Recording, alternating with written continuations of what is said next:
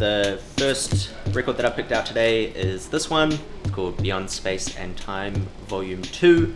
It's a compilation that came out early this year, put together by the head of Rush Hour Music, which is a label over in Amsterdam. It's full of dance music as well as jazz and some down-tempo stuff. Can't listen to it online, so just got to dig out individual tracks and see if you can find them on Bandcamp or on YouTube. The second one that I'm going to pick out is this record called Continuance. It's by Currency and The Alchemist. The Alchemist is a great producer who you may know from working with Freddie Gibbs on Alfredo. This is a release that they put out at the start of the year, but it's only just come out on vinyl. One of my favorite rap records of the year. It's loungy, but also thought-provoking.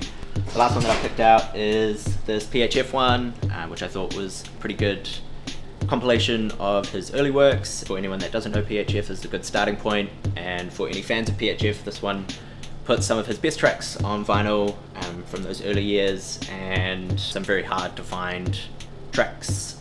So yeah,